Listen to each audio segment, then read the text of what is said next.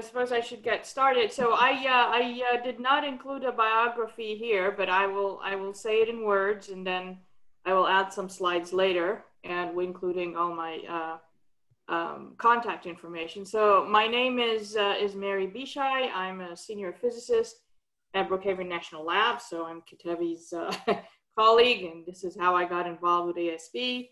I'm originally from Egypt, and I grew up between Egypt and Western Africa. My parents worked as engineers in Nigeria when I was a little girl, and then my father for 15 years worked at the African Development Bank. And he, when I told him I was going into physics, not engineering, which is what is expected, he always makes fun of me. He used to make fun of me, because he considered that what I was doing was kind of useless. It's not feeding people. So it's interesting to see everybody come here. So basically what happened is that I started out at the American University in Cairo as an undergraduate. I came to the US as an exchange student, and I ended up at the University of Colorado Boulder, where I finished my bachelor's in physics. And so primary reason I came to the US is I wanted to do physics, and I wanted to do particle physics.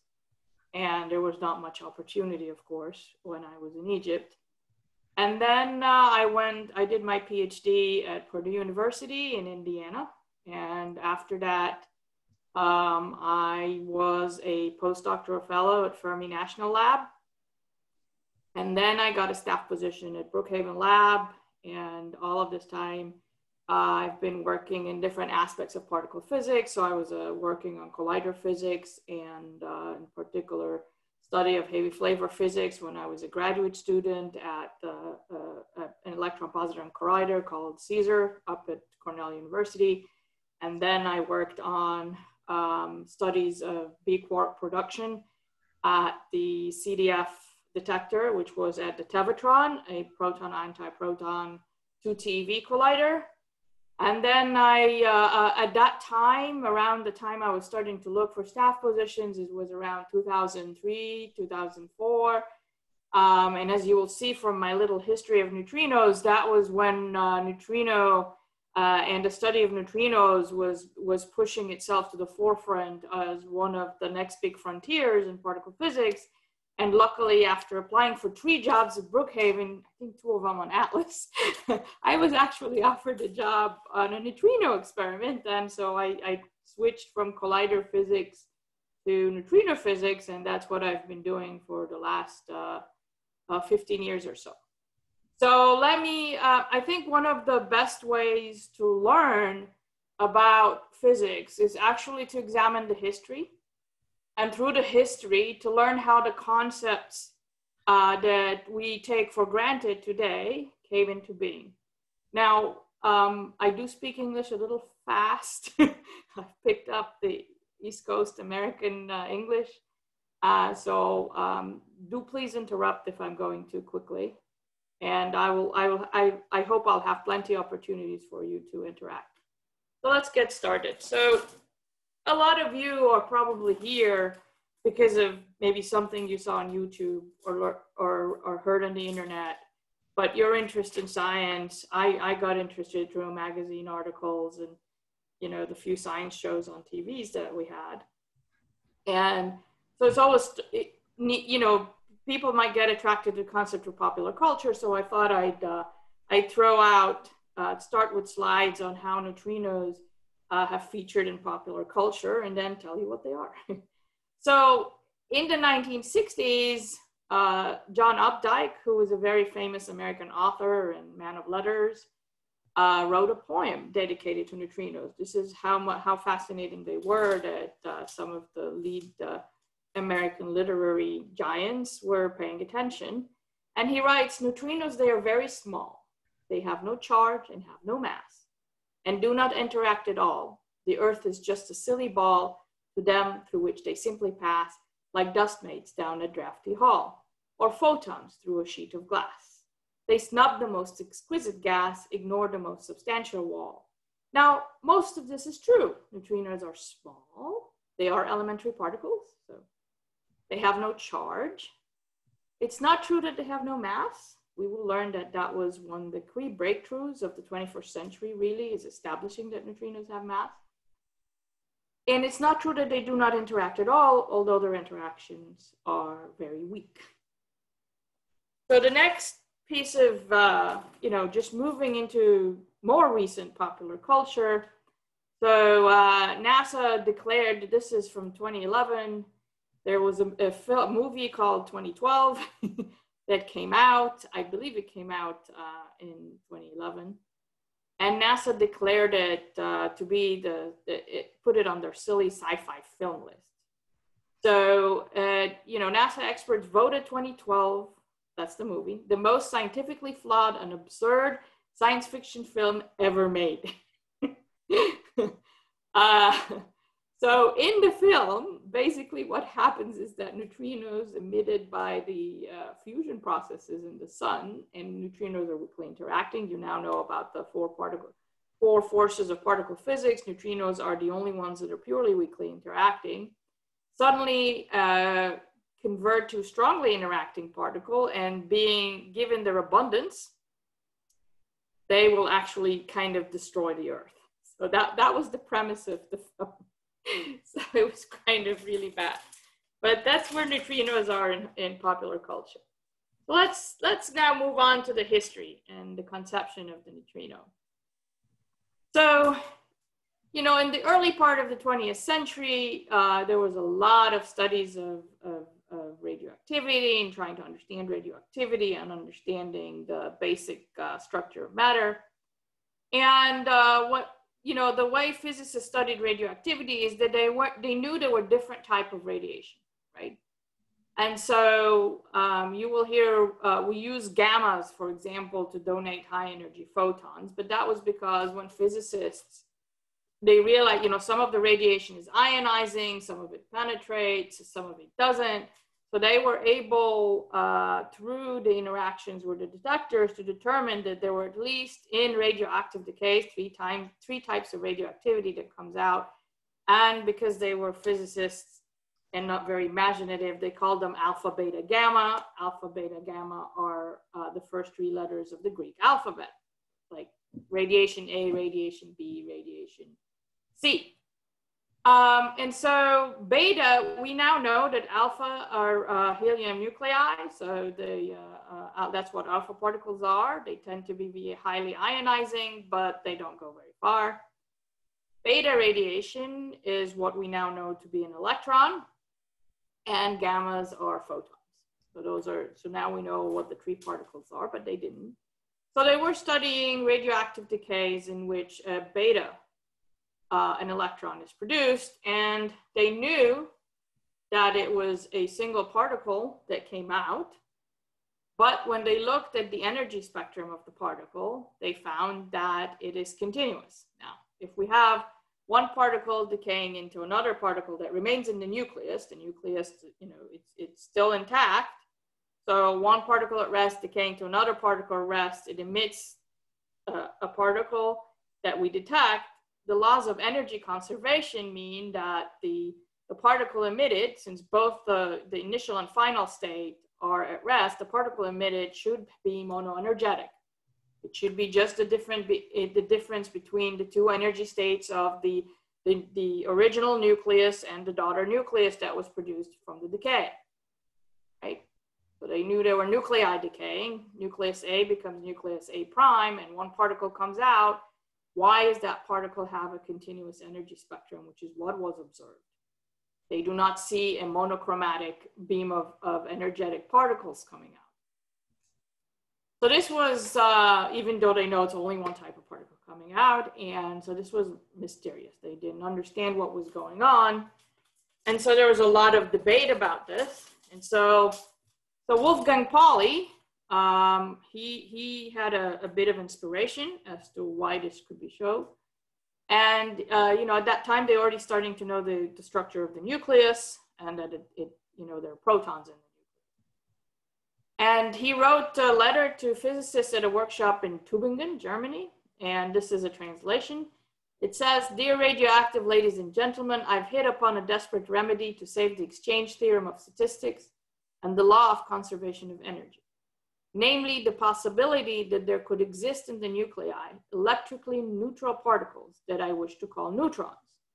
The mass of the neutrons should be of the same order of magnitude as the electron mass, and in any event, not larger than 0.1 or 10% of a proton mass. The continuous beta spectrum would then become understandable by the assumption that in beta decay, a neutron is emitted in addition to the electron, such as the sum of the energies of the neutron and electron is constant.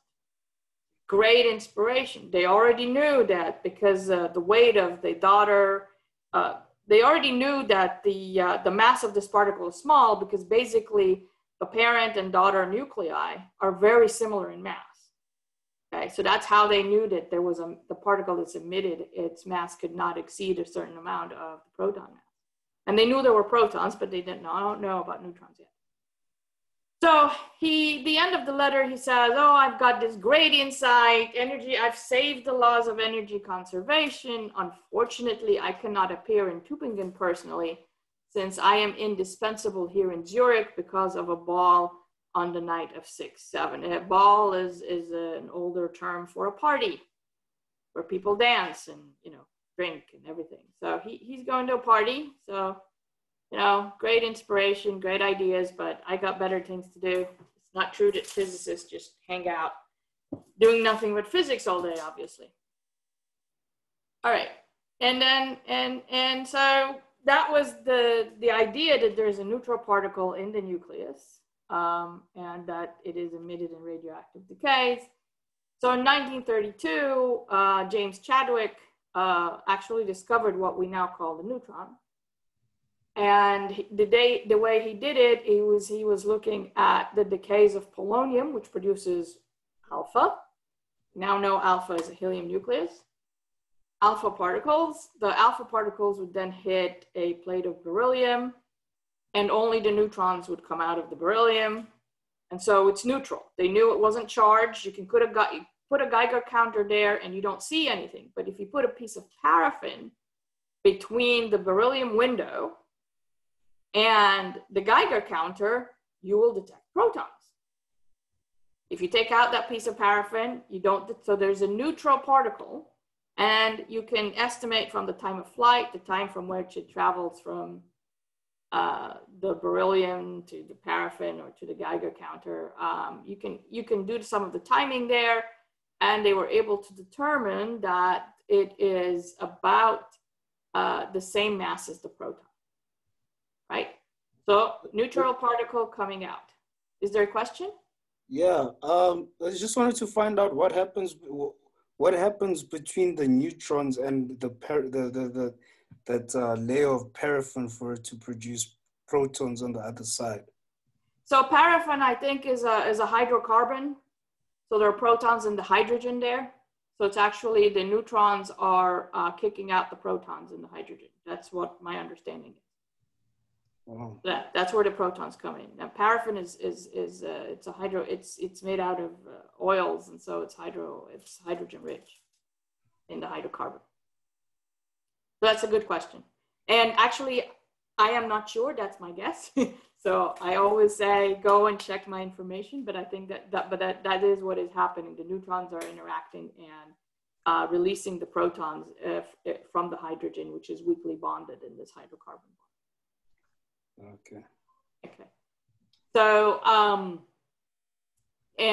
for those of you who don't know, polonium is named after Poland, which is where the birthplace of Marie Curie. It was one of the elements that she discovered. They're near and dear to my heart. Okay. So, neutron is discovered. It's amazing, the precision with which it's always interesting to go back to the history and to look at the apparatus and the design of the experiments. And because that allows you to really understand how the instrumentation we use came along.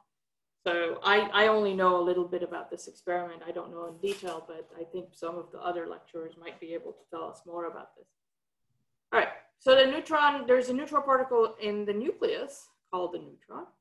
And it is about the mass of the proton. And if we go back to Wolfgang Pauli's letter, they already knew that the neutral particle that was supposed to save the conservation of energy is, again, from the difference in masses between the two states, the initial and final state nucleus, cannot be close to the mass of proton. We already knew it was less than 10% of the mass of the proton. So this neutron cannot be the neutral particle of Pauli. So in 1933, so this is happening very quickly. Another particle, another conference. This is the importance of conferences, right? Everybody exchanges all these ideas. Enrico Fermi said, well, it's not a neutron that's coming out in beta decay. It is a little neutron, and the little neutron in Italian would be neutrino, and he named this mysterious particle, at the time quite mysterious, the little neutral one, which is neutrino, because he's Italian. So as I go forward, I'm going to be using a lot of symbols that some of you may or may not be familiar with. Again, I am keeping this very, very simple. Some of you are much more advanced than others. And as I move through the lectures, we'll move on to a little bit more advanced concept, but I'll start with very simple ones. So the symbol for neutrino and antineutrino is the Greek nu. And and of course, by now you know that we usually put a dash above a particle to indicate that it's the anti-particles, particularly in the case of the neutrino, since it's neutral. We use the symbol gamma for photons, electrons, and the anti-electrons are positrons, or E+, electrons and E-. And here is specific when we're talking about nuclear interactions. We use the small p and the small n for proton and neutron, but we use the capital N when we want to interchangeably talk about components in a nucleus, so a nucleon. So capital N means both protons and neutrons. Little n specifically means the neutron. And particle physics, we express mass in terms of energy equals mc squared. And so, we usually use electron volts. And so you'll see us interchangeably tell you that the Higgs particle is 125 giga electron volts, okay? The mass of the proton is almost a giga electron volt. So just stick that in your mind. 1 giga electron volt is the mass of the proton. It's actually 936 mega electron volts, but within a few percent, it's 1 giga electron volt. So that should be the standard, right? And, this energy somewhere on the web, it says it's the energy of a flying mosquito. You can convert it to joules and try and find out how anybody measured the energy of a flying mosquito. Now, following all of this, at the same time, Fermi also built up his theory of weak interactions and beta decay. And what we see over here you've seen this a lot already, or maybe you haven't, but Feynman, and so there are rules for calculating the probability of interactions, including cross sections and so on. And so Feynman came up with the diagrams that you see here today. I think you can see my pointer. And these are called Feynman diagrams. These are calculational tools. And so you can write down this diagram, it follows certain rules, and then translate it, and I'm not a theorist, so I'm not going to do that now, translate it into an actual formula that you can calculate. But it's much easier to visualize this way.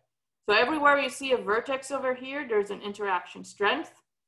And if it's a weak interaction, so the weak interaction proceeds via exchange of what we call the boson in charge. So let's imagine this is an electron, and this is an anti-electron, a positron.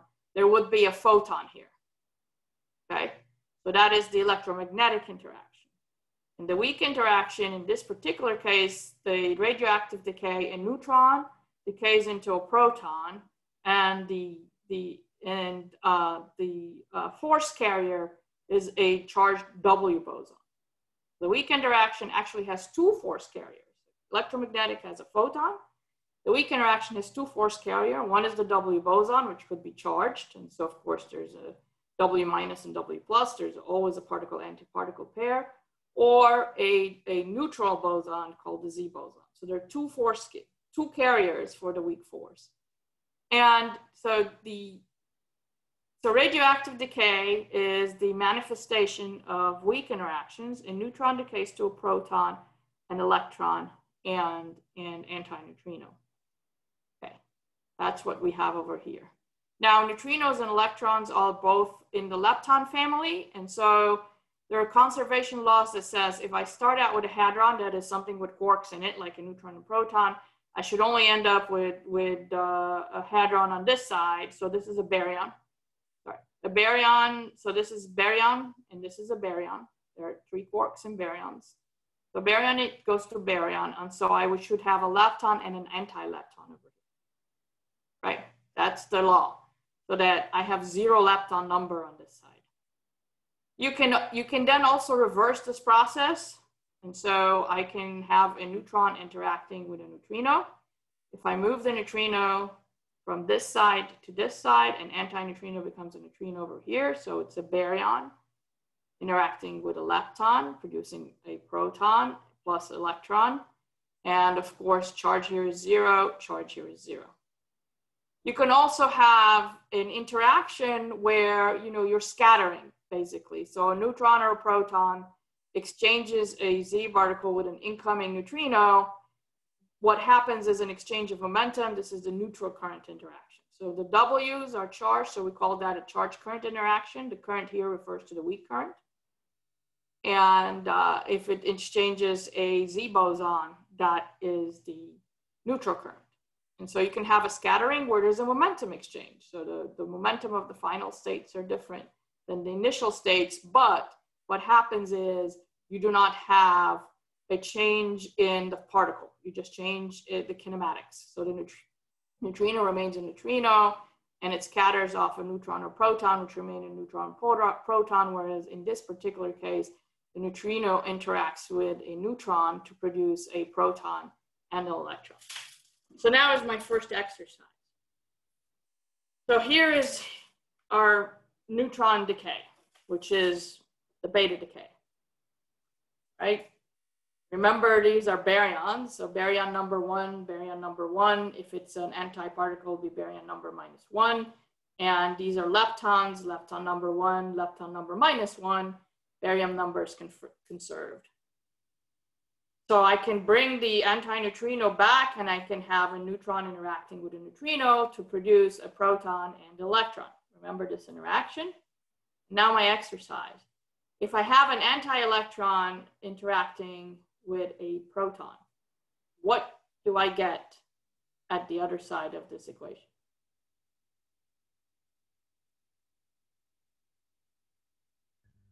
Neutrino plus anti-electron. I hear an answer, but it's very faint. Maybe in the chat. I can't see the chat window though. Neutrino. Yeah. Neutrino plus anti-electron. I have the neutrino over here. So you say neutrino plus anti. No, not a neutrino, a neutron. Okay. See what the answer is. Of course, you have the slides. You're right. It's a neutron plus an anti-electron. Excellent. Thank you very much. Keep this in mind. All right. So with this formula in mind, whereas an antineutrino interacts with a proton to give you a neutron and an anti-electron, we'll move to the next phase in neutrino physics, which is actually finding neutrinos. And so the first attempt, we know that neutrinos are produced in radioactive decays. And so Frederick Reines, who was a protege of Richard Feynman, who developed Feynman diagrams and electroweak interaction theory, he decided, he's an experimentalist. He's like, okay, well, you know, we have lots of radioactive decays when we have nuclear fission, and, you know, there'd be, so why, you know, why not go and put a detector near where we're blowing, you know, we're testing atomic bombs. This is the 1950s. Atomic bomb tests were happening everywhere, and in US, Europe. And so they wanted to take advantage of that and to detect the neutrinos actually produced by a bomb test. And so they started thinking about putting in a detector, and what they were going to do is use one of these interactions, right? Either a neutrino, this is how I'm going to detect a neutrino. It will interact with a neutron and give me a proton and an electron, or it will interact with an antineutrino, will interact with a proton and give me a neutron plus electron. These are this is how we are going to detect neutrinos. We already knew this happened because we know this happened. But they looked into this, they looked into the yield of neutrinos, they looked into, you know, how much shielding, because there's a huge amount of radioactivity that's produced, and I only want to detect a neutrino interaction. And they decided it's not really that feasible. They didn't have to do it, the fact they have to blow up a bomb to do it, that was happening already. So they decided that the next best thing is that we were going to go and do this test at a nuclear reactor. And what happens in your typical nuclear reactor is you have a fast neutron that interacts with a uranium-235 nucleus, producing uranium-236, right? So that's an extra neutron. Their atomic mass goes up. But uranium-236 is unstable. It fissions into barium and krypton, and energy is released, okay, in the form of photons and heat, of course. That's what the photons are, gammas. Now, barium and krypton, these themselves are also unstable, and so they also they also have a radioactive decay chain to even more, until finally you end up with a stable nucleus. Now, this is an illustration of the process, the fission process, including the chain reactions and the fission products. And you can see it actually turns out there are almost 6,000 6,000 branches to this process, all of which are producing neutrinos. So some of these don't produce neutrinos. The initial fission does not produce neutrinos. So these are the particles produced at each stage in this chain reaction. There's a neutron, an electron, an antineutrino, and a photon. So you'll see that if we look at the antineutrino, it's emitted, say, in this part of the branch. It's emitted in decays of U-239. It's emitted in decays of plutonium, which is also part of this is plutonium-239. And so you will see that there are many radioactive decays in this chain reaction that do produce neutrinos. Some don't. Fission usually doesn't, but it's the decay of the daughter nucleus that does. And so this process is understood nuclear physics-wise, and a lot of the individual beta decays are understood. So we know there are neutrinos coming out. From the beta decay spectrum, we actually have an idea what the energy of the neutrinos coming out are and the number of neutrinos. And so the decision was, I can use this information.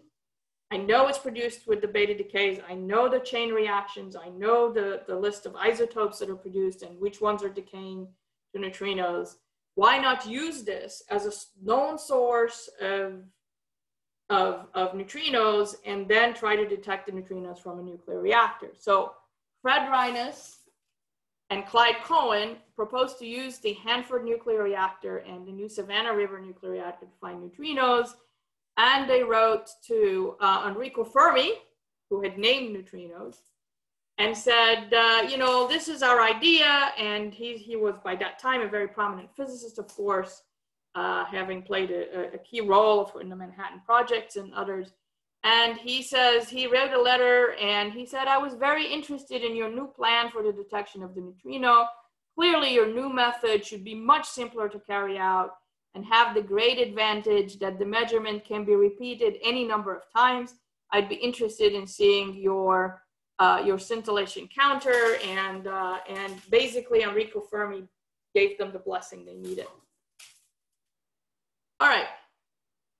So they actually, this is a picture of one of the first neutrino detectors, and you will see that actually our current, we do have a lot of neutrino experiments that are happening in nuclear reactors, they look very similar.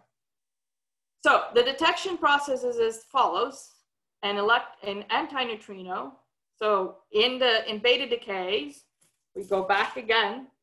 Remember that what happens in beta decay is you get an antineutrino because you get an electron here, and so we can't have any leptons on this side. So we get a lepton and anti-lepton, they balance out, baryon number is conserved, and so this is an antineutrino. So if I want to detect my antineutrino, I use this process, antineutrino, plus a proton gives me a neutron and a positron. Now the positron will annihilate almost instantaneously with electrons to produce photons. The positron carries away the energy of the neutrino, the initial antineutrino, and so we have a good idea what that is. And so these photons come at a particular energy range. The neutron, in this particular case, they filled the detector with water with cadmium chloride in solution. And the reason they chose cadmium chloride is because this process produces not just the positrons, which annihilate with electrons to give you photons, a flash of light, but the neutron can also be detected because the cadmium in solution, neutron plus cadmium 108, you change the atomic mass by 1, becomes cadmium 109. In an excited state of cadmium 109, this de-excites and emits a photon with a known energy. So you have, and this has a known lifetime. So this process takes 5 microseconds is the typical lifetime. So what you can do is the neutrino interaction produces a neutron and a positron. And the reason you want to use these two interactions is that you really want to separate it out from the background. There are all kinds of cosmic rays that come into your detector that will interact. This is a scintillator detector. It will scintillate. You know, any energy deposited in the material will produce light. So if you were only looking for this, you would be overwhelmed by background. But if I'm looking for this photons in a particular energy range, because I know the initial positron energy, it's the spectrum of beta decays. And if I knew, and I know exactly the spectrum of this photon and the lifetime. So this interaction happens instantaneously, this interaction and this photon emitted with a particular energy, and this is probably a series of photons, but it's a known spectrum of photons. And that lifetime is 5 microseconds. So these are very correlated signals. So what they did is they surrounded this, this detector filled with cadmium chloride in solution and located 11 meters from the reactor center with photomultiplier tubes. Is everybody familiar with the photomultiplier tube? It detects photons using the photoelectric effect. It's maybe if you can summarize in a yeah, I will assume that you are, but we can talk about it a little later. But it detects light. So the interaction produces these 2 flashes of light. And so what happens is that they were able to turn on and off these reactors. And so they will turn it off. They will still get flashes of light from cosmic ray background interacting in this scintillator material. They will turn it on and they will see an increase in these coincident flashes of lights with this characteristic time and the characteristic energy. Sorry, I didn't get what you said. What exactly are they turning on? Are they turning on the photo multiplier detector or the scintillator? No, they are turning on the reactor. This is sitting next to a nuclear reactor. Okay. Right. Okay. So, I mean, reactors turn on and off to refuel, to, you know, and so they were taking advantage of, in these days, there was still a lot of more reactor downtime as these nuclear reactors. And so they keep the detector on, but only the reactor goes down, right? So if you are getting interactions from cosmic rays or from charged particles in cosmic rays in your detector, and some of them will kick out neutrons.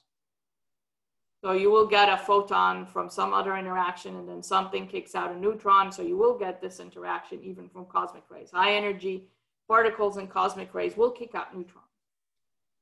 So there is an irreducible background when looking at this double flash of light with a characteristic time in between. But they were able to then estimate when the reactor turns on, the only new radiation coming into this detector is the neutrino. There's nothing else.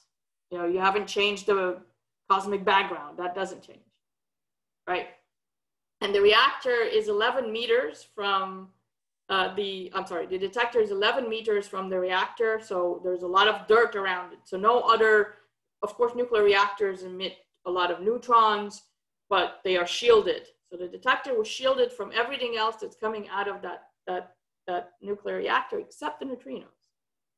And the reason is that they were then able, by counting the number of neutrinos, and they know how many because they knew the radioactive decay chain, they knew how many, which isotopes are decaying, they know the number of decays, and so they were able to estimate how many neutrinos should be coming out of the reactor. What they did not know is the interaction strength, since these are only weakly interacting.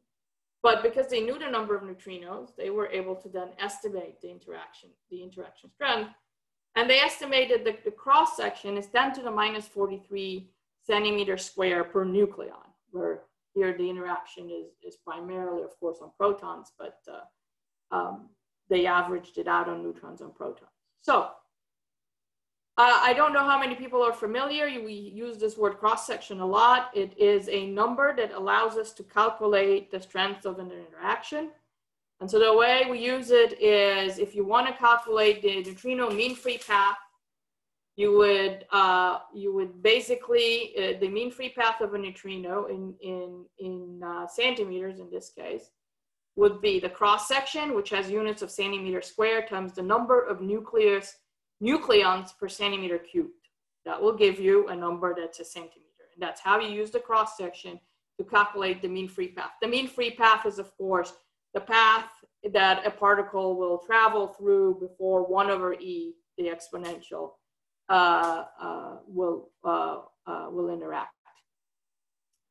So what is the mean free path of a neutrino in lead? There's a link in my talk to the table of atomic and nuclear properties, but I'm going to leave people time to work on this. So first of all, what is the density of lead? You know, you're on your computers. You can pull it up on Wikipedia.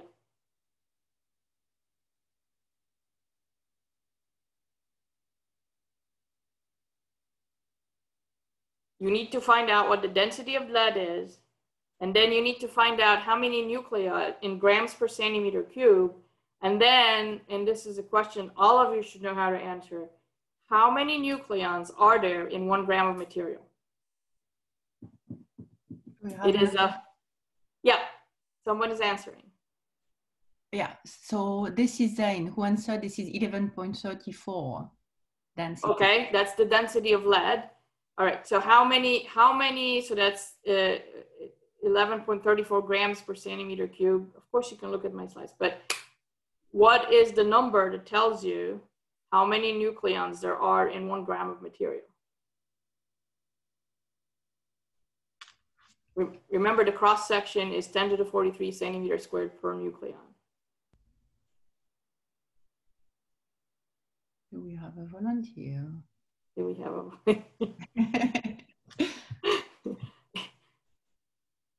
One mole. What is 1 mole?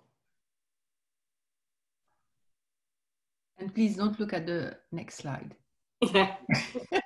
Take your time. I mean, we're here to take the time to really go through this in a bit more detail. Hey guys, this is very important for cross-section. So people who are going to go into particle physics, I think this is the basics. Barry, thank you very much for this exercise. Yeah, it is a fundamental number in particle physics, and it chemistry is named as well.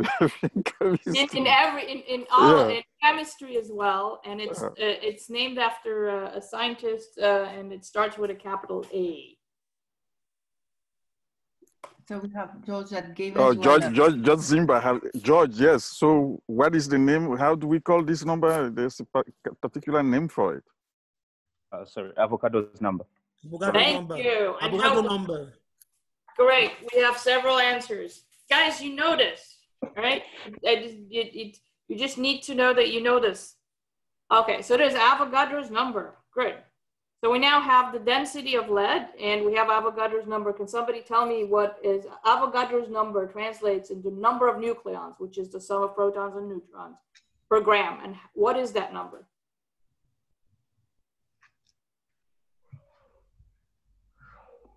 Somebody to write it. I can't see the chat, but you can write it in the chat or speak out. There's nothing yet. But Hey, George, you have it in the chat. Could you in the Avogadro number? Yeah. can you explain? 10 to minus 1. Introduce me. We have two people are answering. So yeah, what is the value of Avogadro's number? Please, sir, may I take the It's in the chat. 10 to 23, I think. Yes. Okay, 6 times 10 to the 23. So let's put all the numbers together. And I see both people here. So now let's calculate the neutrino mean free path from lead. It is 1 divided by this cross section, which is per nucleon. So it is, so this is the key whenever doing any of your physics homework. And all of you engineering students also have to do this homework. Units always have to work out. If you don't know the answer, use the units to tell you how to get the answer. So 10 to the minus 43 centimeters per nucleon. Yeah. Please. Go ahead. I can't hear you very well. You're breaking up. Please, sir, can you repeat the question? Yes.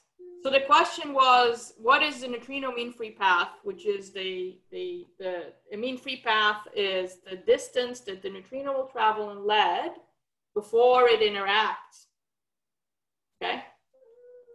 And that is calculated by taking the cross section in 10 to the minus 43 centimeters squared per nucleon times the number of nucleons per centimeter cubed in lead. So the way we answered this, you guys told me it's 11.34 gram per centimeter cubed. I put 11.4 here. This is Avogadro's number. So 10 to the minus 43 centimeters squared times 11.4 grams per centimeter cubed times Avogadro's number, 6 times 10 to the 23 nucleons per gram. And then I translate it all into meters. And this is 1.5 times 10 to the 16 meters. Right?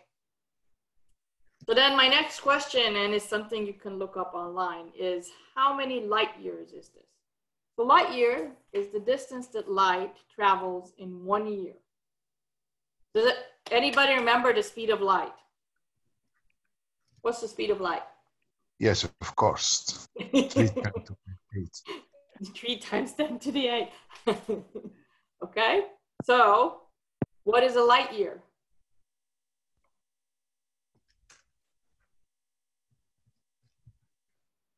All right, so I'm going to answer that. You can look it up. And you can check this number. It's I estimated 1.6 light years of lead, or 100,000 times the distance from the Earth to the sun. So if I fill up the distance from the Earth to the sun with lead, you will still not get that 1 over E neutrinos would interact in it. To compare, a proton has a mean free path of 10 centimeters in lead. This is why we lose lead shielding wherever we have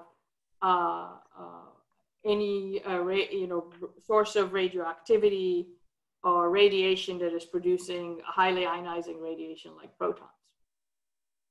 Okay. So now people realize the challenge of detecting neutrinos is their interaction rate is very low, but there are so many neutrinos produced in a nuclear reactor that we can actually use that to study neutrinos or use neutrinos to study nuclear reactors. So we'll move on, and I'm spending a lot of time on reactor and reactor neutrinos, because, you know, this is something that is almost every region on Earth right now. It has nuclear reactors and research reactors. And we are now starting to use neutrinos to actually study nuclear reactors. So there's some information in there for the nuclear physicists practical information. So this is my next exercise. The following table shows the breakdown of energy released per fission from U-235. So remember that in a nuclear reactor, the chain reaction is a neutron is absorbed by the U-235, uranium-235, which then fissions, and that starts the chain reaction that produces the energy that we use for our nuclear reactors. So there are the total energy produced from fission products. So fission products is the energy reduced when the nuclei fission, right? It breaks up, so there's energy released. That's the binding energy of the parent nucleus. You have some energy released because, of course, you fission into two nuclei with lower energy states. That's 175 mega electron volts from one uranium-235 fission. There are neutrons that are also produced from the fission and from the radioactive decays of the subsequent daughters. There are photons produced from the fission, and of course there are betas from the beta decay, and there are neutrinos. On average, 6 neutrinos are produced in a single decay chain, from one uranium-235 fission. And if you add up all the energies, you will find that 5% of a reactor's power comes from these average of 6 neutrinos. So now we're going to go to my next exercise. How many neutrinos, given I have 210 mega electron volts, are produced from the fission of each uranium-235, and each uranium-235 fission produces 6 neutrinos. Right. So how many neutrinos are emitted per second from a gigawatt nuclear reactor? So the first exercise we have to do is we have to translate that into the number of fission. So you need to translate from mega electron volts, since a single fission produces 210 mega electron volts, into gigawatts. So gigawatt is a unit of power. Power is watt is joules per second. How many joules are in 1 mega electron volt?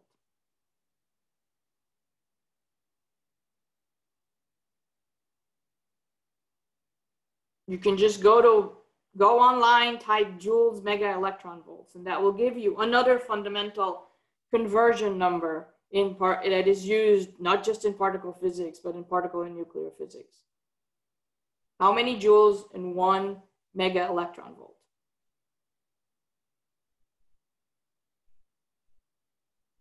You can write it on the chat as well. You can write it on the chat as well.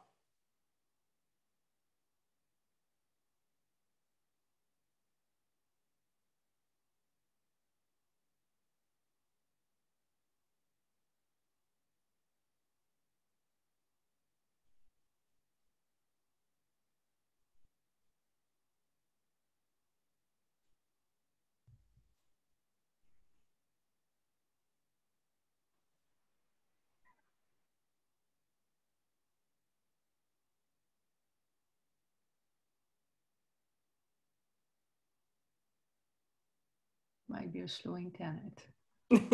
Rashid is thinking still. So Rashid, depend on you then. No, but these guys, you can just go to the web. Oh, I got it. George got it. Yeah. I expect George to get it. George is almost about to get his PhD in nuclear physics. So it's okay. An expert. All right, George. And Abu Abida Hamza just got it too. Okay, he got it too. Excellent. So let's put all the numbers together. I put the chat up. So a gigawatt is 1 billion joules per second. That's 6 times 10 to the 18 giga electron volts per second. I divide that by 210 MeV per vision. I get 3 times 10 to the 19 fissions per second. Actually, I had some of the students in a previous lecture check my numbers, and I'm okay within 1 order of magnitude, but the number is not exactly that. So you guys should check this, work it out. And so you get about 2 times 10 to the 20 neutrinos per second, because you have 6 neutrinos emitted in every fission and 210.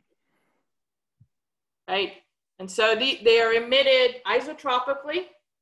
So if I take the area of a sphere, so I move 1 kilometer away from the nuclear reactor, I will get 1.6 times 10 to the 13 per meter squared neutrinos per meter squared per second at 1 kilometer. Okay. You work it out, check my math, tell me if I got it wrong. It is correct within 1 order of magnitude. All right. So this is actually building up to reactor neutrino experiments using the rate of neutrinos emitted from a reactor, so 2 times 10 to the 20 per second per gigawatt, and the average cross-section of the inverse decay process, which is 10 to the minus 43 centimeters squared per proton. What is the rate of neutrino interactions per day in a detector containing 100 tons of scintillator located 1 kilometer from a gigawatt reactor? All right, now this inverse beta decay process, which is the neutrinos interacting with the protons, it actually only happens on free protons. It would only happen on the hydrogen. So I have 100 tons of CH2. What you'll need to do is to go and calculate how many protons, not in the carbon, but in the hydrogen. Because, I mean, we did the exercise on lead, but now we are actually doing real experimental calculations. Okay, and real experimental calculations, we have to move from the concepts to actual practical implementations. In this practical implementation, the interaction of the neutrinos usually, it doesn't happen on the carbon because carbon is a stable nuclei. So there's no, converting a proton into a neutron is not energetically favored. Right? So that's why it's only this interaction only happens on the proton and the hydrogen, because that's a free proton. You have to calculate number of hydrogen protons and 100 tons of scintillator, taking into account that the weight includes the carbon, and located 1 kilometer. So we know the rate of neutrinos from 1 kilometer. Put it all together. So the number of interactions per day is the flux, which we know from here. Right, 10 to 1.6, 10 to the 13 per meter squared per second at 1 kilometer. You can work it out times the cross section times the nucleons per gram. We already know that, times how many nucleons there are in 100 tons. So the number of protons per total number of nucleons in 100 tons, and that's the number of protons in the hydrogen. That's the trick. Put it together, and you'll get that the number of interactions per day are 118. This is a gigawatt reactor. We're a kilometer away from a gigawatt reactor, and we have a 100-ton detector, and there we will get 100 neutrino interactions per day. This, right now, is the parameters that determine the neutrino experiments that are running at nuclear reactors. Why is this important? Is because nuclear reactors, when we started out, we were starting out in the 1950s with megawatt, 10 megawatt reactors. Today, most modern nuclear reactors are of the scale of multi-gigawatts. Okay, we're up to 10 gigawatts, so several gigawatt per core. That means that we can actually measure the spectrum of neutrinos coming out of a nuclear reactor with a few tens, about 100 tons, by putting the detectors maybe a kilometer away. Now, a kilometer away from the reactor, the only thing that you will detect is the spectrum of neutrinos. And if we go back to the slide that I have over here, we actually have calculations of the spectrum of neutrinos coming from the burning of uranium-235, uranium-238, plutonium-239, and plutonium-241. These are the 4 isotopes that are primarily responsible for the neutrinos that we can detect. Now, there's a threshold for the interaction. I have to have enough energy to produce an electron, for one thing, right? So that's why there's a threshold here about 1.8 mega electron volts. So we actually measure this part of the spectrum. And as you can see, this is neutrinos per, the spectrum of neutrinos per fission. And the spectra are slightly different. So what is happening right now is that these neutrino detectors, we started out discovering neutrino detectors in reactors. Now we are using these neutrino detectors, which are very highly precise spectrometers. They measure the spectrum of neutrinos very, very accurately. You can do 2 things, okay? And this was the result that came out 2 or 3 years ago.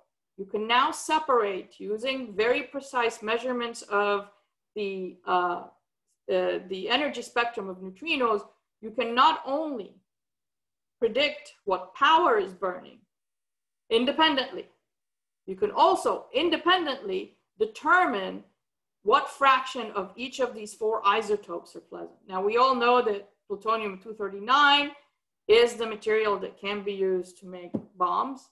And so what has happened right now is the precision of these neutrino experiments are not very different, just the technology has advanced greatly, has become such a, has really gotten to the point where you can drive your neutrino detector, 100 tons could be on top of a very large truck, measure the neutrino spectrum, and you will be able to tell when the reactor on, what power it is producing, and what isotope is burning.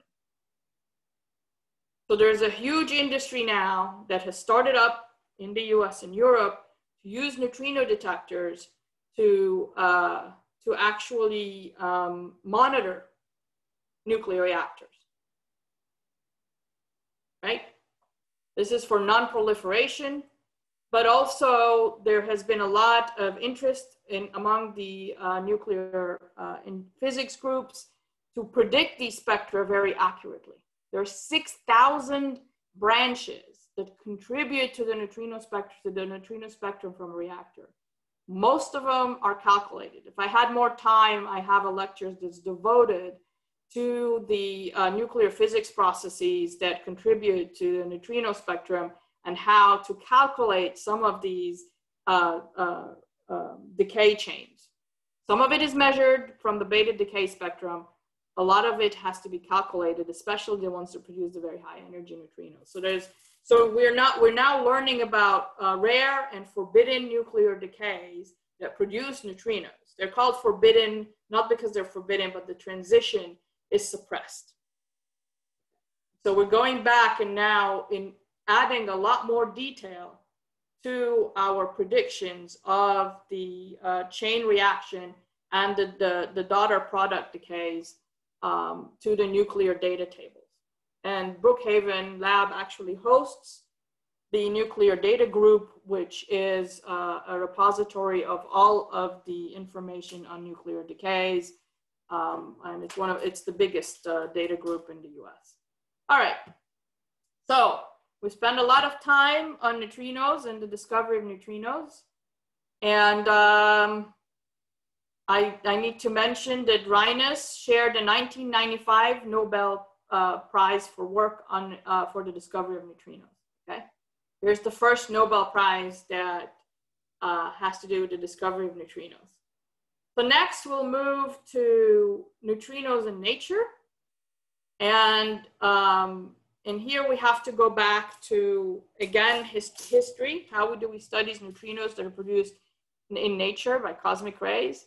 And so I need to remind people about cosmic rays.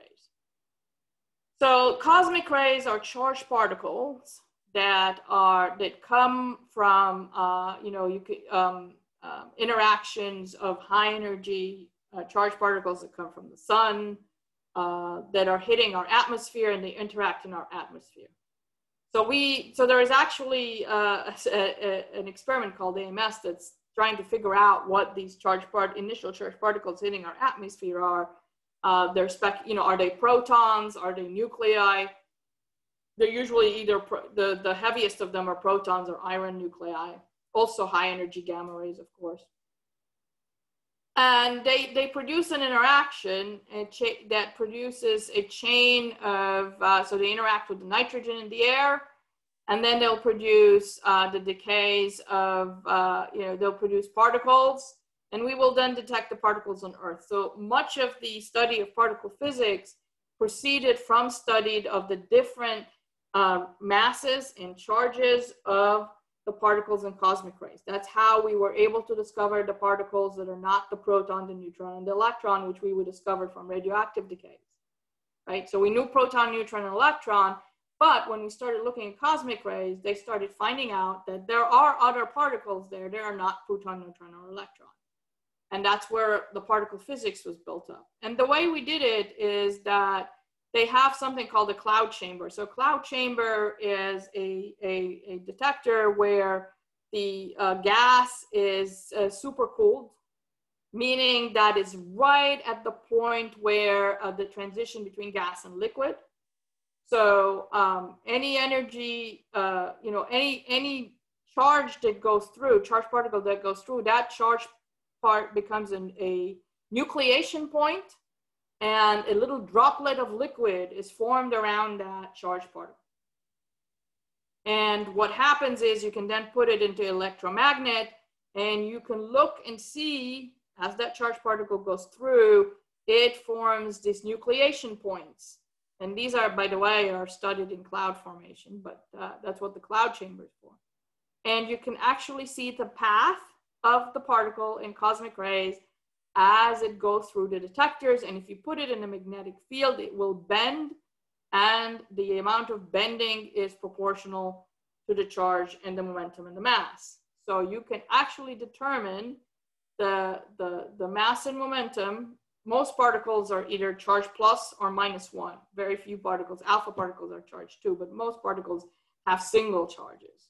And so under that assumption, you can actually look at the curvature of these particles and determine the mass. All right, so that's where a lot of the studies are charged. And sometimes you will actually see a charged particle come in and it will decay into other particles. And that's how we discovered some particles like the lambda, which contain strange quarks in them, because they decayed into a proton and a pi meson. So in the studies of charged particles in 1936, he discovered a particle that had the mass between that of the electron and the proton. And he called it the muon meson. This is Carl Anderson and Seth Nethermeyer, his graduate students. We now call these muons, but they thought it was a meson like the pi meson, which hopefully you've all heard about. And what happened is then this is the image. And so in the cloud chamber, they looked and they said, well, it behaves like an electron, but an electron coming into this cloud chamber will circle in the magnetic field. Whereas this thing, a proton will have some charge, but it will be relatively stiff. Whereas this track was bending, so it had some mass that was smaller than that of the proton. Proton, I think, also hadronically showers. But it wasn't spiraling around like the electron. So they knew that it had a mass that was more than the electron, but it wasn't a proton, and it wasn't a pi meson. So they started studying this particle in detail.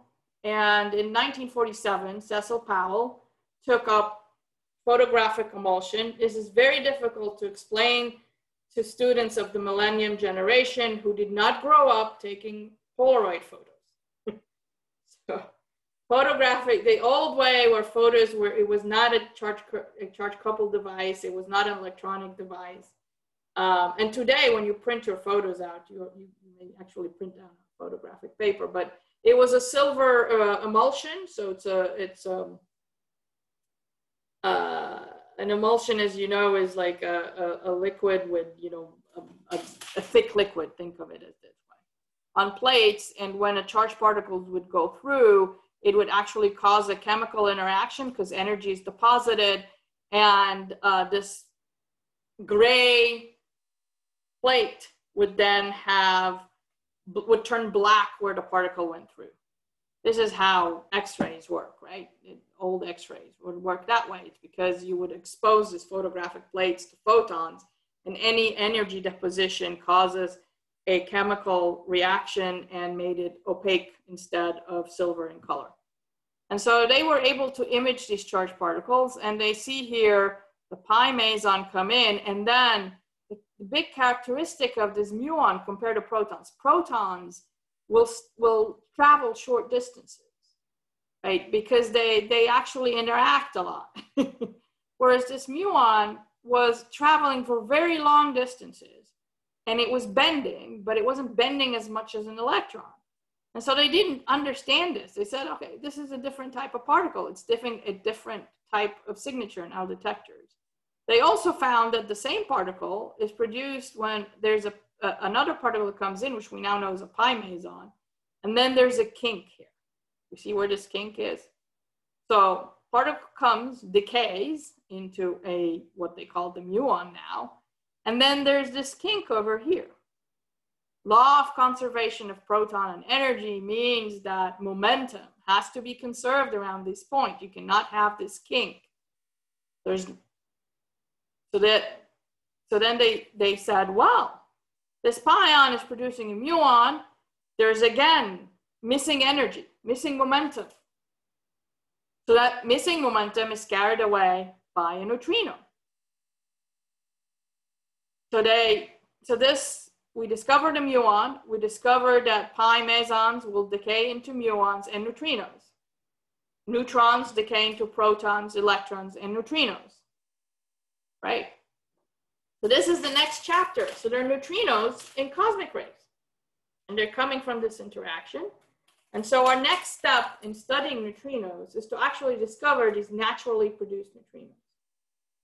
And so Fred Reines, who also, the same Fred Reines who had discovered neutrinos from nuclear reactors and studied their properties, proposed that what we're going to do is to try and detect the neutrinos from cosmic ray interactions. So protons or iron, something comes in, you produce pions, and the pions decay into muons and neutrinos. And those neutrinos that are just, he called them muon neutrinos because they're produced in association with a muon. Okay. The Earth will stop all the charged particles. The only thing that will penetrate, and we knew that. We knew that because we knew the cross-section of neutrinos, we knew the mean free path of neutrinos. That's the only charged particle. That's the only particle from this interaction that will make it through the Earth. And so he said, if I put a detector very deep in the Earth, the only thing that can interact, I can detect the interaction, the neutrinos are coming in, interacting, and since this is a neutrino produced in association with a pion, the assumption was that it will produce muons. The muons that are coming from the cosmic ray cannot penetrate through the Earth. They will be stopped. If I see muons deep in the Earth, then it can only come from the interaction of neutrinos because they're the only particle with cross-section that will enable it to penetrate. And so where do I go to put a detector deep in the Earth? And so this is a great experiment. And so this happened simultaneously both in India and in South Africa. And this was the first particle physics experiment, I think, in the African continent. This is the Case Western Institute South Africa neutrino detector experiment called CW-SAND. And it was looking for signals of muons deep in the Earth. And it turns out that South Africa has some of the deepest mines on Earth, man-made mines. And so let's go down a gold mine. A gold mine at 3.5 kilometers deep. No muons from the atmosphere are going to make it down there. And I'm going to try and detect a muon. Now, only some muons will come from, and what he was looking for were muons that were produced in the, in the Earth. If a muon comes from above, then maybe some of the highest energy muons would penetrate that deep. You're not at the center of the Earth, you're only 3.5 kilometers in. So some atmospheric muons make it through, but they tend to come in from the top. If I have a muon coming from this direction, from here to here, there's no way. It is not coming from the atmosphere. It originates somewhere in the Earth. So what they did is they put scintillator bars. So these are bars of plastic material that produce light when a particle goes through. You detect the light using the ubiquitous photomultiplier tubes. This is a picture of the experiment. So there's scintillator bars. This is a drift. They call them drift, these hallways in the mine. And you instrument the walls with the scintillator bars and photomultiplier tubes. And if a muon comes from the top, you will only get one side hit. But if a muon comes from the side, not pointing to the upper atmosphere where the interactions are happening, that means it comes from an interaction in the Earth, and that is tagging the neutrinos through the lepton they're produced. So in this case, there are neutrinos that were produced from the decay of pion. So it's pion gives muon plus neutrino. So when that neutrino interacts, the assumption was it will produce a muon. And this is the signal. So these are it's a oscilloscope trace from 4 bars on one side and 4 bars in front of them. And here is a coincidence signal where something hits the second and bottom, 1, 2, 3, 1, 2, 3, and it's coincidence on both sides, both the walls in front of each other. So this is a downward going muon, which only hit 1, 2, 3, or 4. I think they have 4, yes. 1, 2, 3, 4, 5. Okay. And this is a muon. When it goes through here and then goes through there, you get them in time. This is a muon that is coming through the side, a horizontal muon. And so these muons could only come from the interaction of neutrinos. Neutrinos are neutral. We only detect them through the interaction. And here's the discovery of atmospheric neutrinos.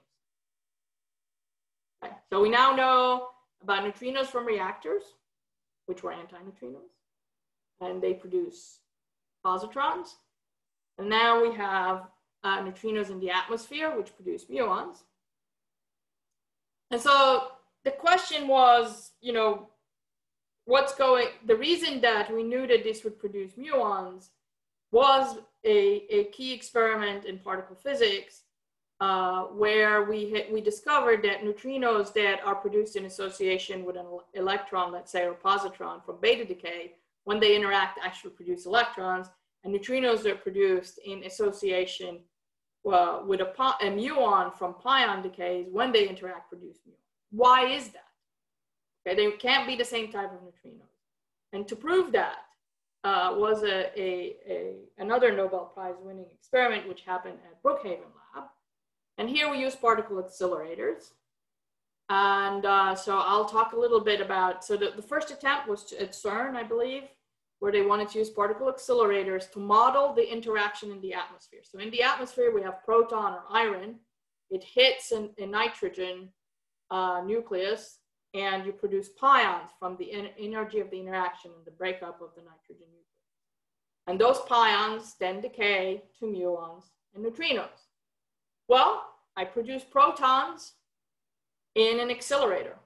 I can use those protons, high energy protons produced in an accelerator, just like high energy cosmic rays. We'll give them a target to hit, some nuclei to hit. Pi mesons are produced from the breakup of that nucleus, from the energy from the breakup of that nucleus. Those pi mesons will then decay into a muon and a neutrino. And just as with the atmosphere, we have to shield, we have to make sure that none of these muons make it through. Only the neutrinos can penetrate this far. So we put an absorber, and then we put a detector, and we look for neutrino interactions. And in this particular case, I can actually see that nothing is coming into the detector. And then something happens and the particle is produced. And I will study these neutrino interactions. What type of particle do they produce? Do they produce an electron or do they produce a muon? Right? So this was the 1960s. Now, this technique is using most discoveries, the discovery of the bottom quark, the discovery of the charm quark, all happen using what we call fixed target experiments, which is protons hitting a target and producing particles for us to study. Now, this is the experiment. So the alternating gradient synchrotron at Brookhaven Lab produced accelerated protons to an energy of 28 giga electron volts. That's 28 times the rest mass of a proton.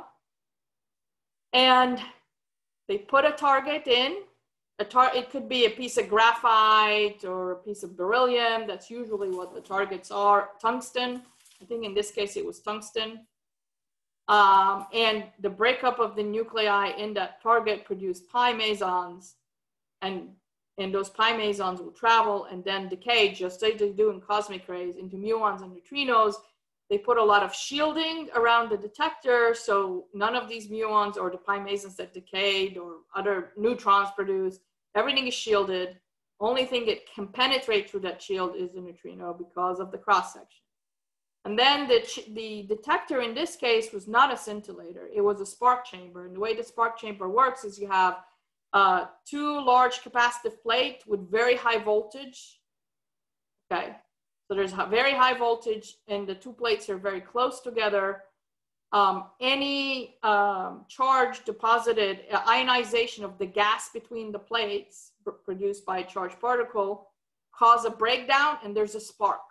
Right where that ionization is, there's an electrical breakdown and a spark. Okay. These are fun, but very dangerous. And then you can photograph it. So they had people standing there and, turn the beam on, beam hits the target, take picture. And this is a photograph of the sparks. And so this is the first time you will actually see that there's nothing here. And then suddenly an invisible particle interacts and it produces your long muon track. Now, the muon energy, and sometimes it produces something else. Usually this is a proton actually. It doesn't travel very far. Only the muon travels very far, and the distance it travels in your detector before it stops is usually proportional to the energy of the momentum of the muon. So they were able to count how many interactions happened, how many of them produced muons, because they look for this vertex. We call this a vertex, where a particle decays into several particles. We call it the vertex because two tracks come and join in here. And they were able to count. So this is the data. There's no computers yet. And so some of these muons will stop. So they were able to count that we have 49 muons with less than 300 mega electron volts per centimeter squared momentum. If the muon leaves the detector, then I have a minimum, it's a minimum 300 or 400. That's if it starts from here to here, that's minimum 400. So they were able to put some, they were able to count and get some idea of the energy, depending on the length of the track. Exiting muons, you don't know the total energy, but you know the minimum momentum. And so they counted, and then again, you can turn the beam on and off, and then you don't see this. If the beam is off, you'll see cosmic rays.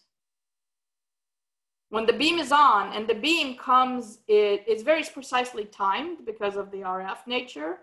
So you know that it's hitting the target to within a few nanoseconds, because that's how the accelerator works, right? It's accelerating current, it's a radio frequency cavities, and they determine this timing. And so you can very precisely look at the time of these signatures and know that only when the beam is on do you get these interactions. So that's your neutrinos again, just like with the reactors, except here I know exactly the time when the proton beam hit the target. So I know exactly the time of, and I can and can know that this interaction only happened when a proton beam hit the target. So they looked at these neutrinos and they found that the vast majority of them, so most of the signals with vertices, have these long muon tracks. So the neutrinos produced in association with a muon are when they interact, produce a muon. Here's a pion decays to a muon and neutrino. That neutrino primarily, when it interacts, produces a muon. There are some events that produced a shower. It's called 6 events. Okay. And so 34 interactions have muons in them, 6 didn't. And they said, well, those are background. But since the majority of them produce muons, they decided that neutrinos come in different types. The ones that produce a positron, they come from the radioactive decays. They are associated with an electron. Those antineutrinos, when they interact, produce that positron that gave us the signal reactor neutrinos. And if they come from muon decays, it has to be a different type of neutrino that is associated with the muon. All right. So, all right. So this got another Nobel Prize. We're only up to 2 now. We have 2 more to go, which will probably be the subject of the next lecture. So I'll stop here, but I have an exercise here, but I will stop and take questions before we go to our exercise. Yeah, very good. So do we have more questions?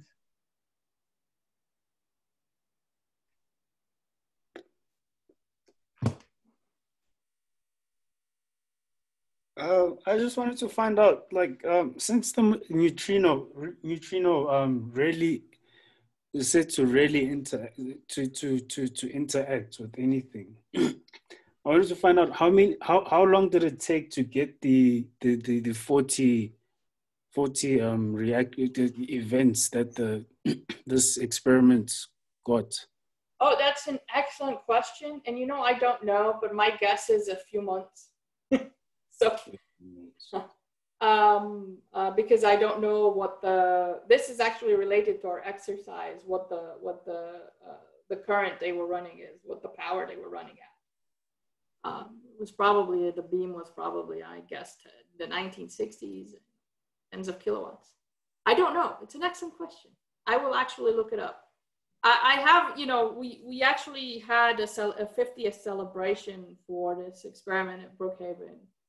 And one of the graduate students, female, showed up and he was telling us what it was like being a graduate student in this experiment. And so here's the spark chamber with the muon tracks. And the way they would record this data is they would actually take pictures. They're standing there, there's a camera there that is triggered by the proton beam. So there's a camera, there's a signal from the accelerator that says, beam on target, it triggers the camera, it takes a picture, right? The spark chambers were not hooked up to very smart electronics like we have right now. They were just sitting there and taking a picture. And so he told us that one night, the camera failed. And so they had beam, and you know, it's very expensive running these accelerators, but their camera didn't work. So what they got is they got a tape recorder, a voice recorder. This is the 1960s. Right? There's no iPad, no iPod.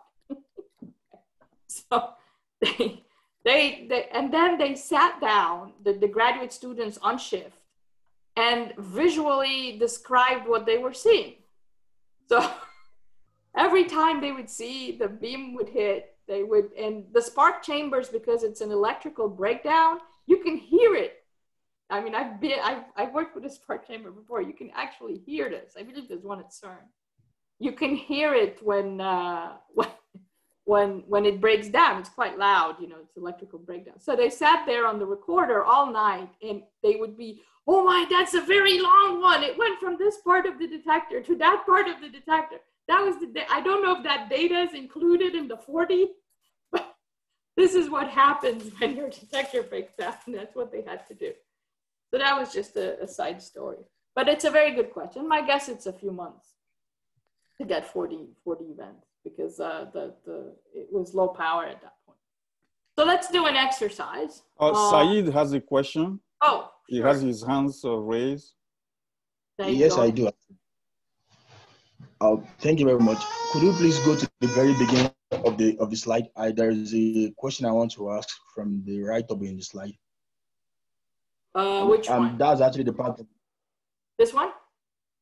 the first exercise. The Oh, first the very exercise, to be precise. the first exercise on reactor. Yeah, the very first exercise. Okay. Yes. Yes. For the lead. That was for the lead. Yes. Okay. Yeah. No, I want to confirm some things. I actually seem confused a bit.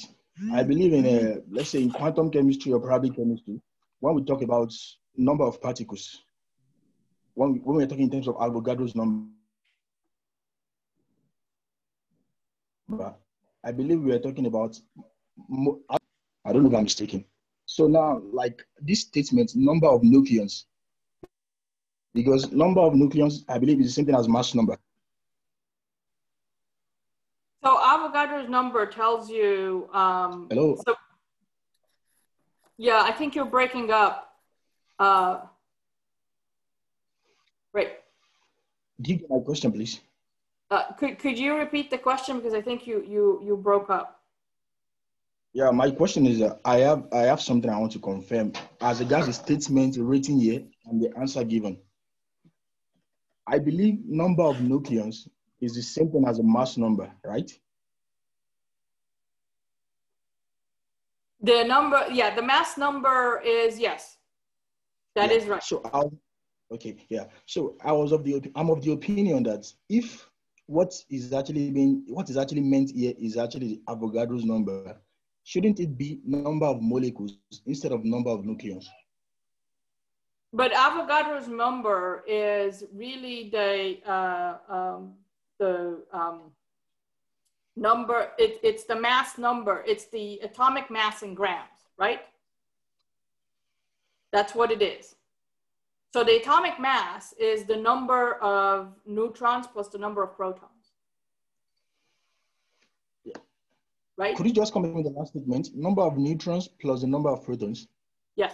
That's what an atomic mass is. So uranium-235 has a total of, I don't remember how many protons it has, but you can look it up. But the 235 refers to the total number of protons plus neutrons.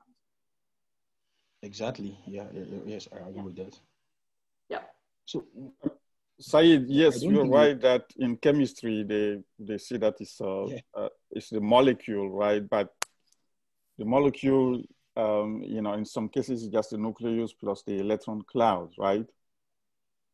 Okay. Yeah. So in some cases, you could have two atoms that bind to make a molecule, or you can have just one atom, but then the nucleus is in the center of that atom, and then so you can translate from Avogadro's number in chemistry to the same exact number in nuclear physics or particle physics, where now we are talking about the nucleus, whereas in chemistry people are talking about the whole atom or the whole molecule.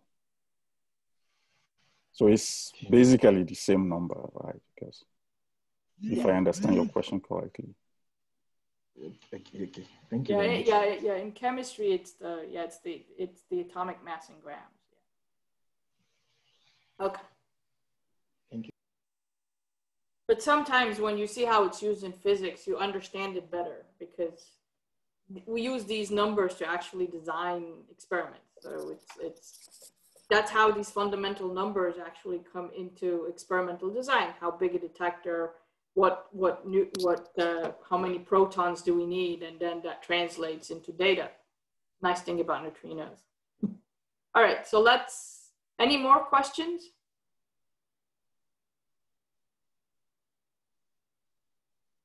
All right, so let's go. Another one. Oh yeah, go ahead. Okay, thank you. So I'm just wondering, in the production of beta decay, the beta minus and the beta plus, yeah, is there conservation of mass? Yes, there's always conservation of mass and there's always conservation of energy.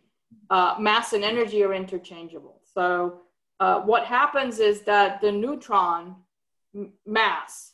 I mean, it's really a decay of a quark.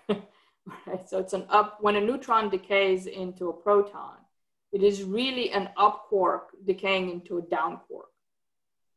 And if they're both at rest, that difference in mass is what is the energy that is shared between the electron. Now energy, so that difference in mass translates into energy. It's E equals mc squared. So the difference in the mass between an up quark and a down quark, if they're both sitting at rest, is then converted into the energy and mass of an electron, right? Now remember, we don't know exactly what the masses of the quark are. We're building a $2.6 billion accelerator here at Brookhaven to try and understand the quark content of the proton, what gives mass to the proton. Actually, we know what the mass of the proton is, but how much of that mass is the quark, we don't actually know. We have some idea. But so basically, we do know the difference in mass between a proton and a neutron. And so you can look at that and see how much that is. Remember that an electron is 2,000 times lighter than a proton. So that energy difference produces an electron, which has, and whatever energies does not go into the producing the mass of the electron becomes the kinetic energy of the electron, and also gives energy to the neutrino whose mass is less than 1 electron volt. Okay, actually, the question, the second question I was asking about that, I think you just talked about it now. I want to believe that that experiment of beta decay, be it beta minus or beta plus, could actually be used in an antineutrino. I don't know if I'm correct. Yes. It depends on which radioactive decay it is. Some will produce beta particles, which produce antineutrinos. So the beta particle is an electron. The beta plus is a positron. And so in that case, a neutrino will be produced. And there are actually, this was a proposal by Carlo Rubbia, which is not very practical.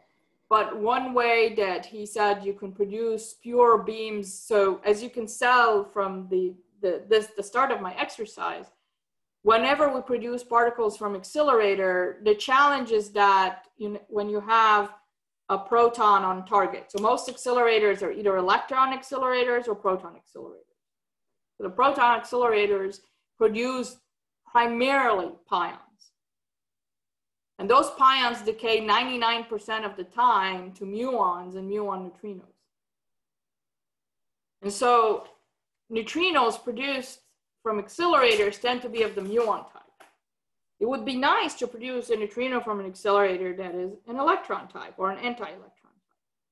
And so Carlo Rubbia had proposed that we'd actually select beta decaying radioactive nuclei. We also know that we do accelerate heavy nuclei.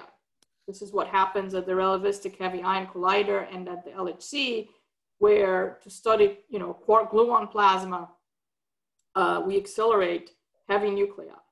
And so the proposal was that we would select, there were certain high Q value radioactive decays. I don't know if you're a nuclear chemist, but that's where it's coming from. And accelerate these decaying nuclei to produce accelerator beams of either electron neutrinos or electron antineutrinos from radioactive decay. Now, this is technically very, very challenging. I'll let the accelerator physicists like Christine comment on the beta decay experiments that were proposed for, again, to produce beams of neutrinos. So I can study this, but then I'm more on the engineering side. So yeah, well, engineering an accelerator to accelerate radioactive nuclei is extreme.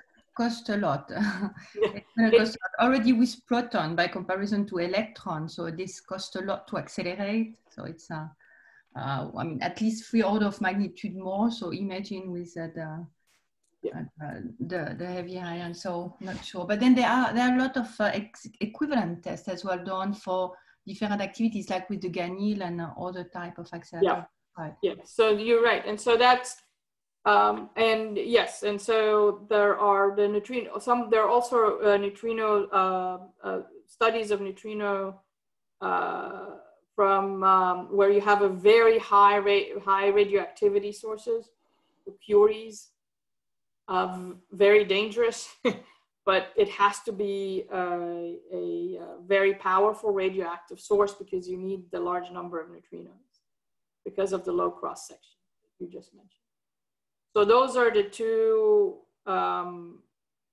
So those were the two. There were several experiments using very high radioactivity sources to study neutrinos from beta decays, and then of course the modern beta beam concept.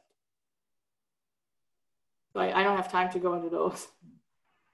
Any more questions on? I'll prepare a question maybe for the next session. Yeah, it's very interesting. Yeah, no, I think Gargamel at CERN. Yeah. The GALEX experiment used radioactive source and looked at neutrinos. And maybe as well kind of application for the research reactor, because in Africa there could be potentially as well some interest for this type of physics on the research reactor existing. Yeah, there's actually at the end of my slides, I do have neutrino applications where I refer to it, like the research that you can do in reactors and more practical. All right. Any more questions? I have one more question. Maybe it might be a bit naive, right? So if I'm not mistaken, like from previous slides, you said that a neutrino takes about 1.6 light years before it travels 1.6 light years before it decays. Right? It interacts. It doesn't decay. It actually interacts. Before it interacts, and the distance between the source of neutrinos in the previous experiment and the what's the name of the where you have the capacitors that spark? The spark chamber, yes. The spark chamber, yes. That distance is much smaller than. Yeah, and the distance to the reactor. So this is the mean free path of the neutrino. So if you remember from basic physics, the mean free path is basically the distance traveled before e to the -1 will interact.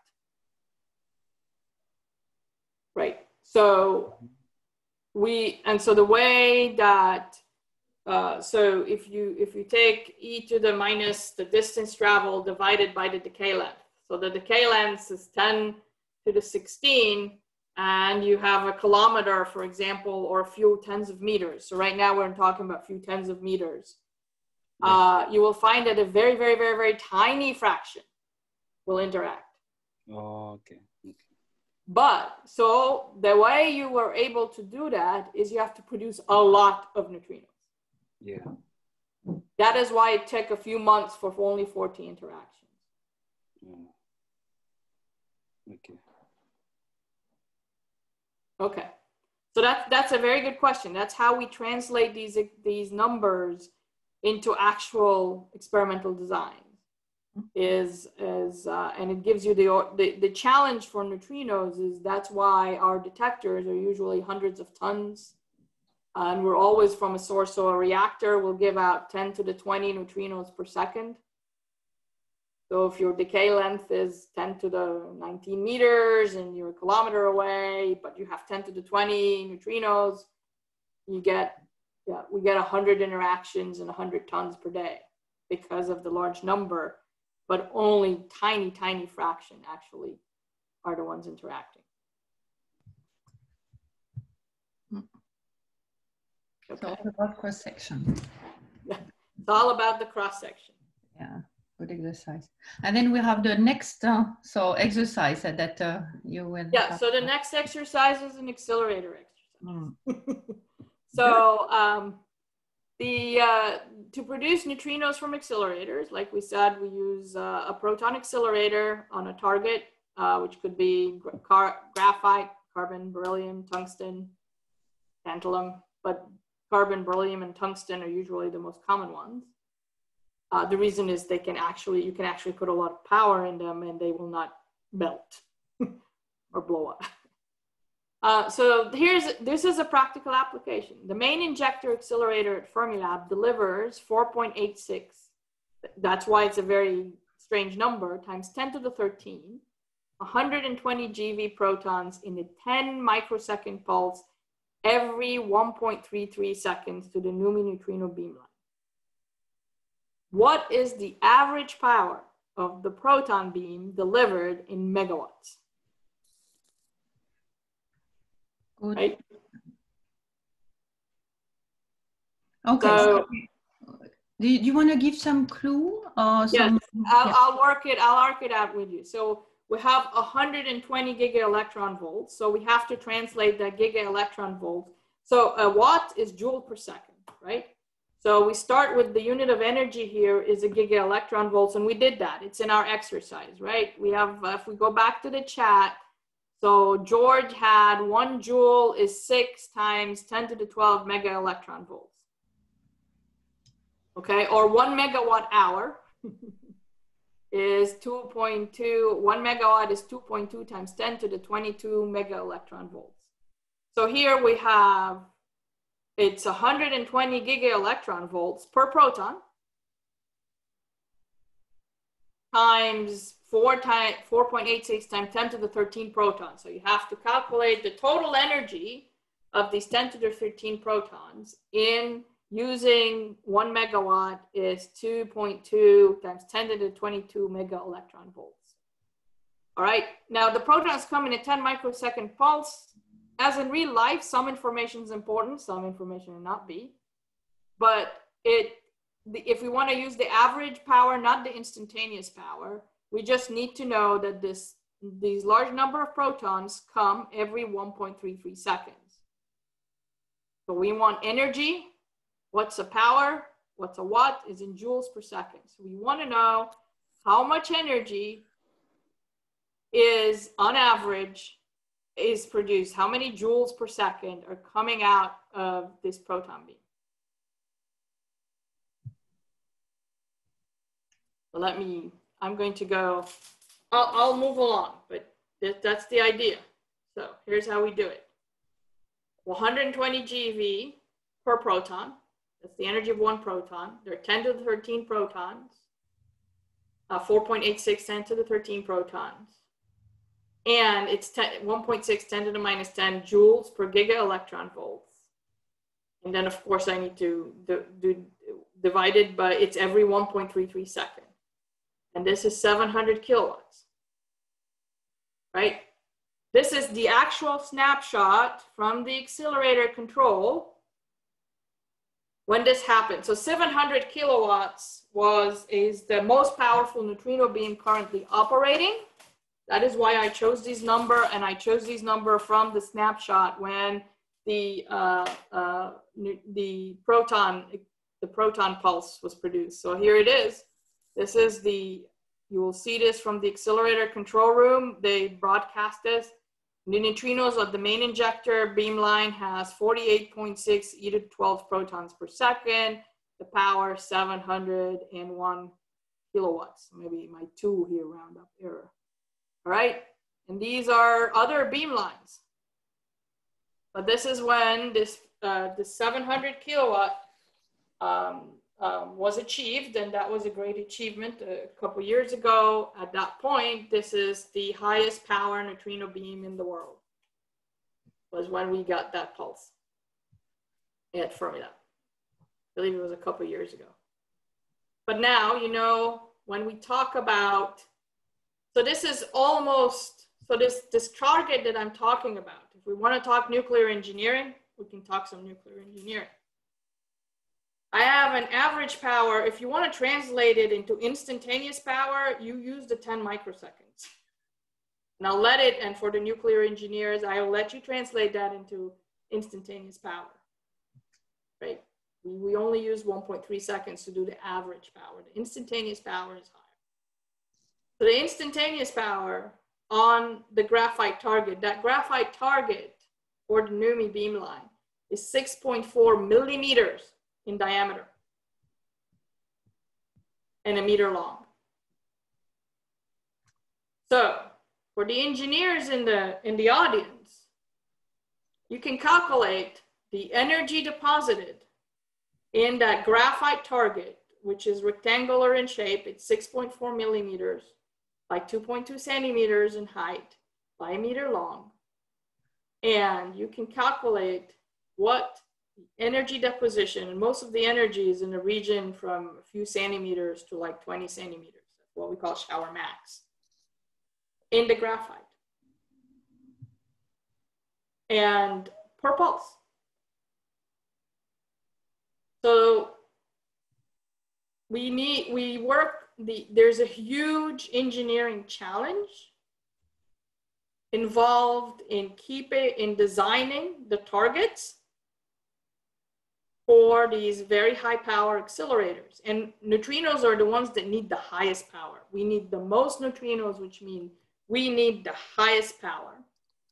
The targets are very thin because we want all the pions not to be absorbed in the target. We want the pions to escape and decay to produce neutrinos. So now this is a challenge that nuclear engineers deal with all the time because graphite is a moderator material in reactor experiments. There's also the graphite and beryllium, and that is also the material that we use for our high power target.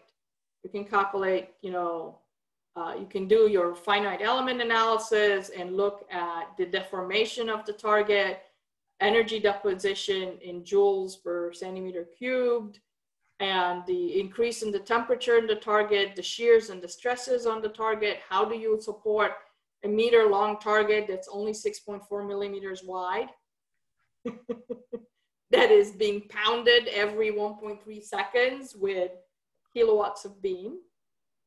Do you cool it? Do you not cool it? How do you deliver cooling to it?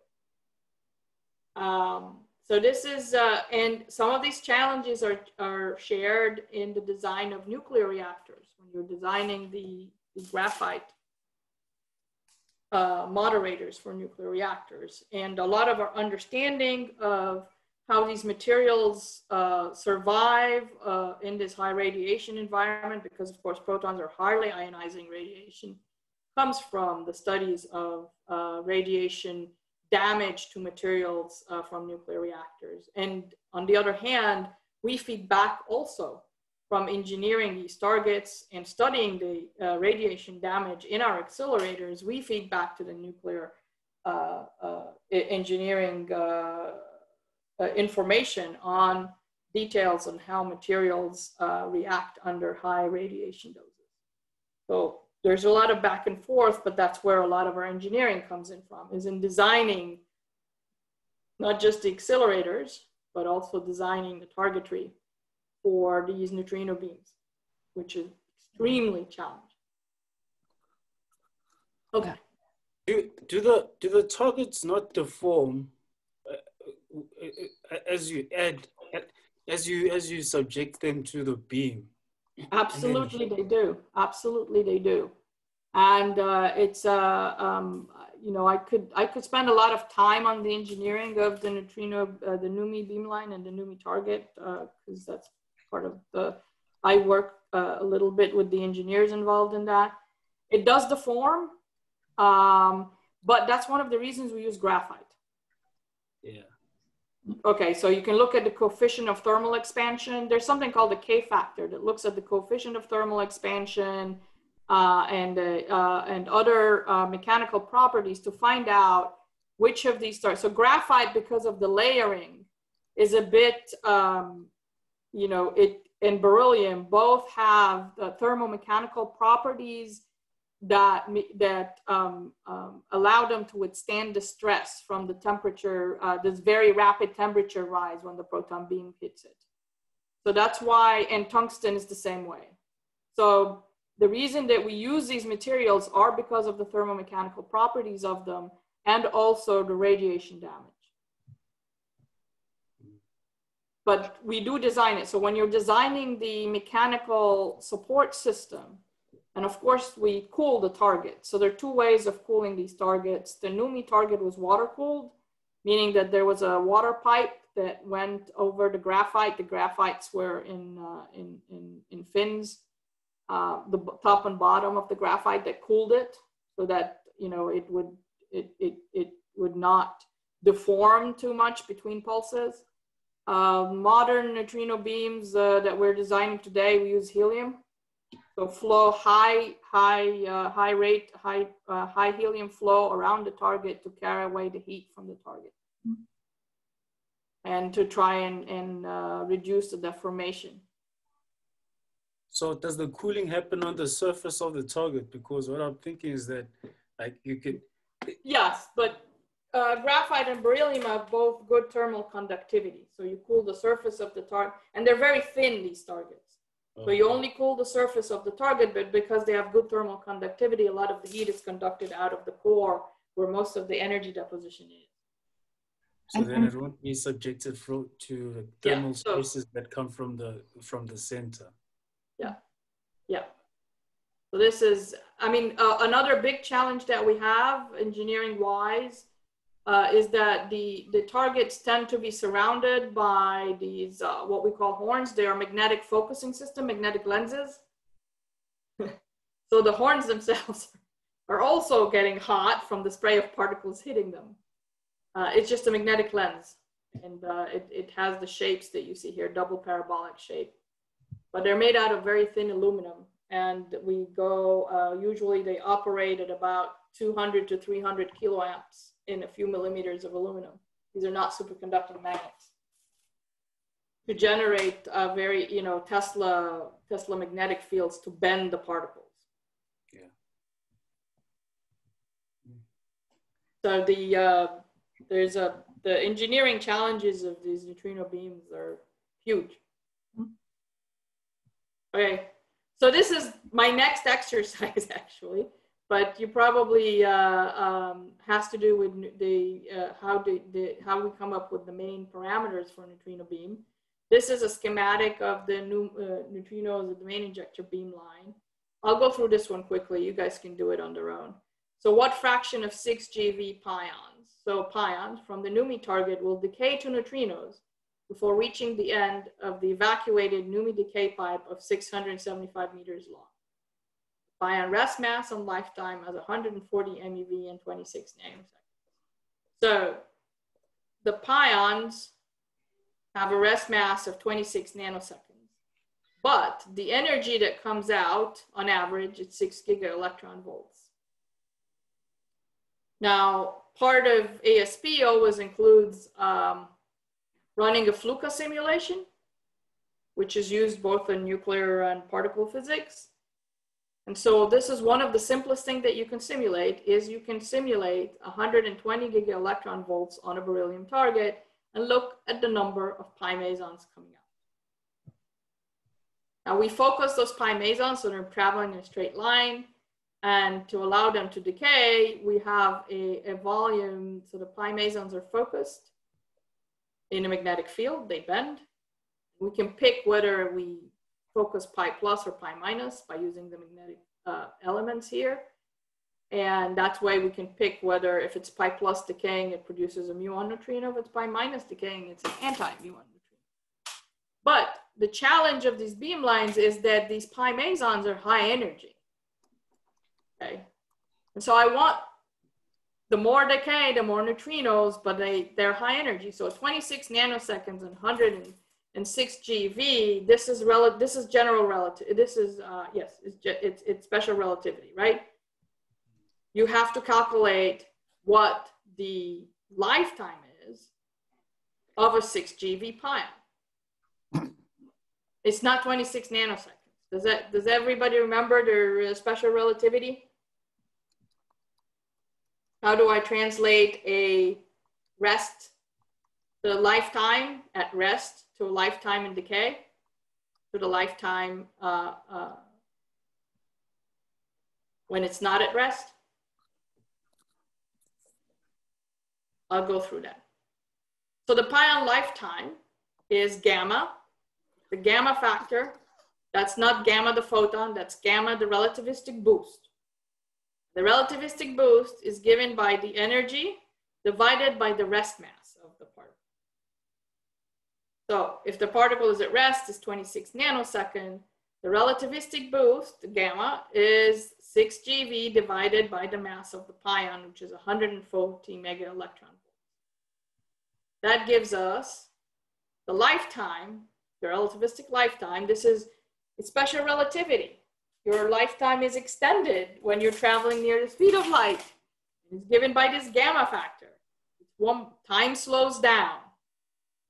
So what's the difference between that gamma factor and the one the one that's equal to 1 over the square root of 1 minus? It's the same. It's the same. The same. Wow. It's the same. It's exactly the same. You can translate the one, if you put in the formulas for the energy, which is p squared, p squared, c squared, plus m naught c squared. That's the total energy. This is the total energy of the particle, which is the kinetic energy plus the rest mass energy. In special relativity, you will find out that 1 over square root of 1 plus beta squared, that gamma factor is also the total energy divided by the rest mass energy. Okay. Okay, that's your special relativity exercise. So you put that in it, and it's 1.1 microseconds. And the, which means that the decay length is speed of light times the lifetime is 334 meters. Then I can take that decay length and I calculate the fraction that will decay. So the fraction that are left after decay lengths is e to the minus the distance traveled divided by the decay length, or the mean free path. Both are the same. So the fraction that have decayed is 1 minus that. It's 1 minus the fraction that's left. Right? And of course, we have to include the probability that a pion decays into a muon and a muon neutrino, which is 99%. So you put in 675 meters is the length of this decay volume. After that, we have absorbers, so mostly made out of iron that absorb any pions that haven't decayed, so they don't decay. And so if you look at that, you'll find out that this is, and we don't want any material in here because material would absorb the pions and they won't decay and produce neutrinos. So this decay pipe was 675 meters long. It was 2 meters in diameter, and it had to be evacuated. And it had to be kept under vacuum. And 86% of the pions will decay in this length. So here's another engineering challenge. Pions that don't decay, they hit the walls of the decay pipe and heat them up. Okay. So you not only have to keep this evacuated, we eventually ended up filling it up with helium. Helium is very low density, and so it didn't have much of an impact. There's not enough material in helium, but keeping it at 10 to the minus 3 of an atmosphere in a volume this big was problematic. And so we eventually put in helium at 1 atmosphere. What's the decay pipe made of? The pipe itself is made out of stainless steel, iron. It has to be stainless steel because there's corrosion from where the particles actually hit. And this was actually a topic of discussion with the engineers. A stainless steel pipe that big is not cheap. Yeah. And it had to be cooled because 50% of the beam energy is actually, only 5% of the energy is deposited in the top. 50% of it are all of these particles interacting in the shielding and decay pipe wall. So it was water cooled. Okay. So, have I been going for 2 hours? Yes, Mary, I think I think we're done. We should stop here. And, yeah, no, this is exactly where I was going to stop. Yeah. And I'll just, so these were actually my last slides. So this is where there was only one thing I need to mention is the number of neutrinos, but I can do that I will start from here in the next lecture. So here are neutrinos. We now know we have electron neutrinos, muon neutrinos, and they're part of the lepton family. Neutrinos come from a lot of sources. You can get them from the Big Bang. They're 300 neutrinos per centimeter cubed. They're very cold, left over from the Big Bang. Neutrinos from reactors. Neutrinos are produced by fusion in the sun. They're produced in supernova. They're produced in the atmosphere. They're produced by accelerators, and they're produced from extragalactic sources. And so now we are now using neutrinos to study the reactors, the Big Bang. We use neutrinos to study the sun and vice versa. We use neutrinos to study the dynamics of supernova. We use, accelerator and atmospheric neutrinos are primarily used to study the neutrinos themselves, but we can also use very high energy, this is beta electron volt neutrinos, to study the processes that are happening in the black holes at the center of galaxies, which are producing very high energy accelerators. Only the neutrinos make it, right? And in my presentation, there's a link to all the different types of experiments that are studying these different types of neutrinos. So IceCube is trying to understand what goes on in a black hole at the center of the galaxy by studying the neutrinos, the very high energy neutrinos. It is a kilometer cubed of ice in the South Pole that has been instrumented with photomultiplier tube, and the ice is used as a scintillator. You can click on these links. Diabase is our modern reactor neutrino experiment, and I'll mention more of that later. But you can see, and Boroxino is the experiment that actually has detected neutrinos from the burning of carbon, nitrogen, and oxygen in the sun. So when we look at the light from the sun, we're only seeing the light from the processes happening at the surface of the sun.